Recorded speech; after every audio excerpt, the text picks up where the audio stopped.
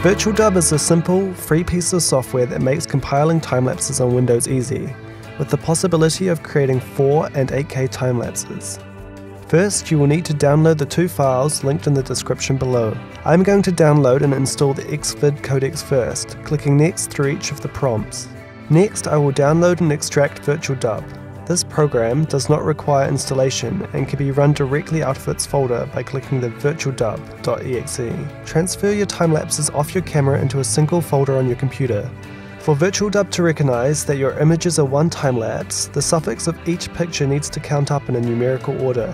If they are a jumble of letters and numbers, it will not recognize it as a sequence and will not import. However, don't worry, as most cameras already follow this convention.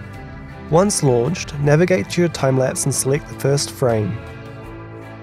Under Video, open the Filters window. Here I will add a resize filter and check Configure. This is where the resolution of the video will be set. Resolution defines the number of individual dots an image is made up of.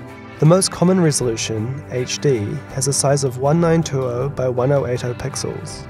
Most cameras capture very high-resolution images which are larger than the size of a standard video. This means the time-lapse needs to be scaled down to fit. Make sure you check letterbox/crop to size.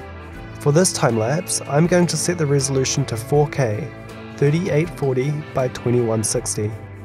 I will also check absolute pixels and put the width dimensions into the top dialog box. With the resolution set, I can press OK on both windows. Frame rate is the number of images which are shown on screen in 1 second. You will want to set this to 24, 25 or 30 FPS depending on where you live or where you are uploading to. If you live in North America, 30 FPS is most common, whilst in Europe and other countries, 25 FPS is more common. To adjust the frame rate, it can be found under Video, Frame Rate. Check the Change Frame Rate checkbox. I'm going to set my frame rate to 25 frames per second. Finally, under Video Compression, I will select the Xvid codec and click Configure. This slider adjusts the amount of compression that will occur on export.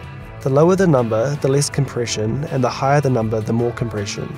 In short, the lower the compression, the cleaner the final file will look. However, it will take longer to render and produce a larger file size. I have found that a value of 2 works very well for YouTube.